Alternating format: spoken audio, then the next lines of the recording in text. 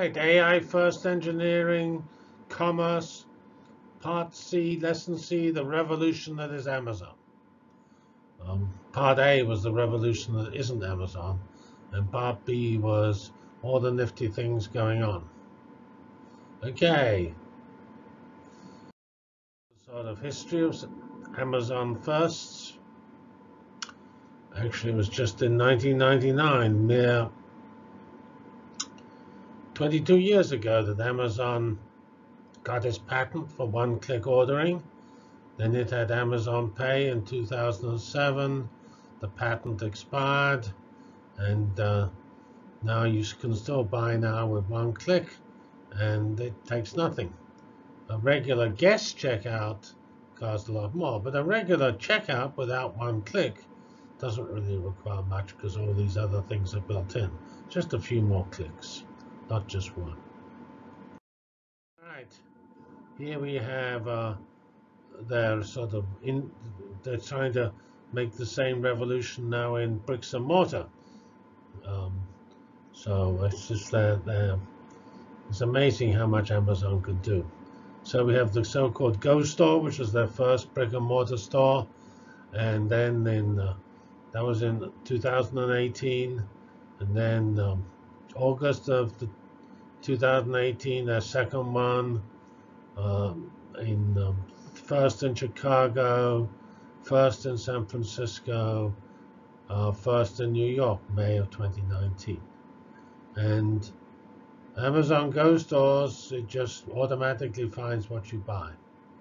And of course, regular checkouts are quite painful. Much more painful than regular checkouts on the e-commerce site. All right. If you ask people whether they would like the concept of just walking out, not terribly surprising, 2/3 say yes. Well, actually 61%, somewhat less than 2/3. That's the ones who would rather use the Go Store. Well, why? And the main reason, of course, nobody really likes staying online, especially socially distant. Paying is not so good, but actually mainly it's the time spent just screwing around, weighing your vegetables and things. There's some early adopters, and automatic use of loyalty and other types of rewards, and I really don't want to talk to employees.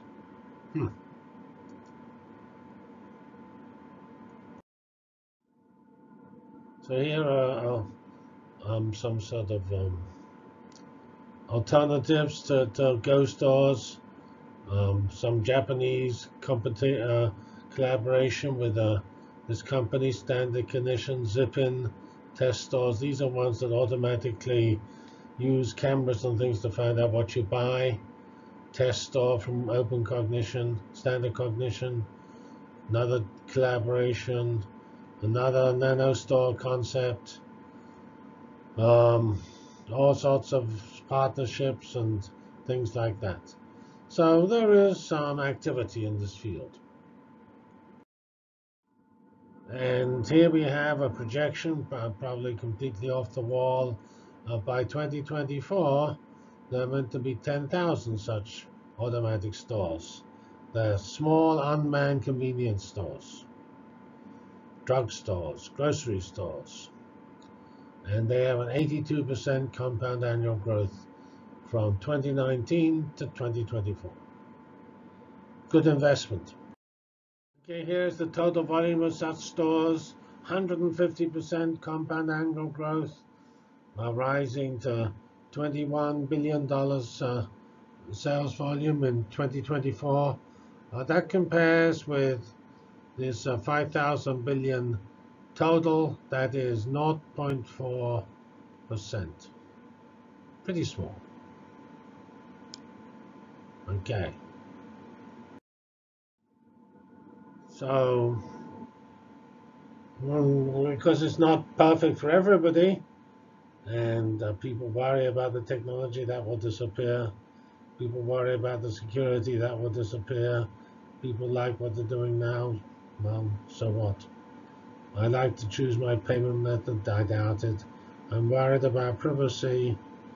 I like interacting with employees. Well, that's reasonable. I'm worried about shoplifting. Actually, I would say the main reason is I the store's too small to hold what I want.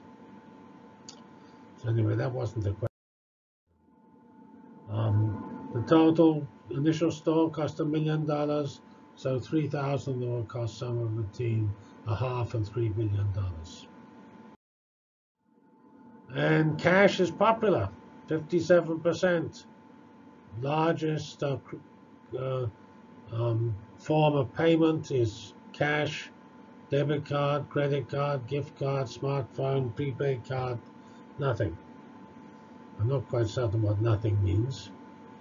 Um, and there is this interesting effect that states are actually legislating that you have to support cash. And the US government is considering the same uh, type of bill. So we have one, two, three, four, five approved bans, and we have 5 bans in waiting, and that's of course supporting the past. And then you complain we got to get rid of big tech; it's too big. And of course, you can make it look as big as you can change how big it looks. Here is Google search. Is it big or not? It's 40 billion. Digital ad 129 billion, so it's about a third. Digital and traditional ad 239. That's about a sixth. And here we have the total ad, global ad. These were US. Total global ad 665 billion. That is whatever it is, 6%, not so much. But so you can make it, you can vary its importance depending on how you compare. At least in the US, Amazon basically gobbles up $4, 38% of all money spent online. So it's a big, big user of the e-commerce dollar. And people, and then sort of it's all sort of feeds on itself because you start searching at Amazon because there's such a good collection, and then that 66% is where the people who've used Amazon start their search um, on Amazon, and they said they've used it in the last 2 years, which must be most people. And then we have these alternatives: brand website, retail website, another marketplace. Social media is not so big. And so Amazon has a huge impact because people start there. And then when you can check out, because people find Amazon very convenient, easy to pay for, and rather predictable, and has a very strong customer service. And I'm more likely to buy products from Amazon than other e-commerce site, 54%, strongly agree, 35, somewhat agree. So that's an incredible fraction, 89%. Wow, agreeing with that statement. Here's a sort of side comment, last thing.